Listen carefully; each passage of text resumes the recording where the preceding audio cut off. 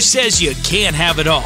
Not Appalachian Wireless. We know what you want. Appalachian Wireless offers the hottest smartphones and unlimited data plans, all on the region's #1 network.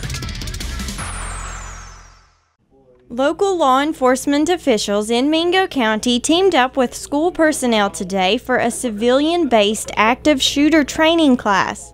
West Virginia State Police troopers were contacted by the Mingo County Board of Education to present information on how staff should react if there happened to be an active shooting scenario.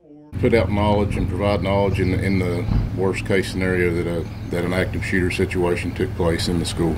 Teachers and faculty members at each school in Mingo County were invited to attend the training at Mingo Central High School.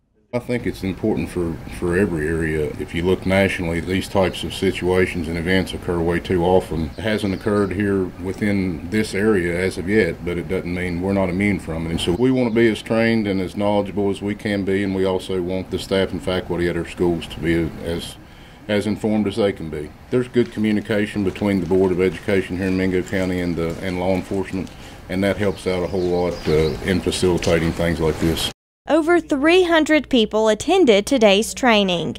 In Del Barton, Shelby Porter, EKB News.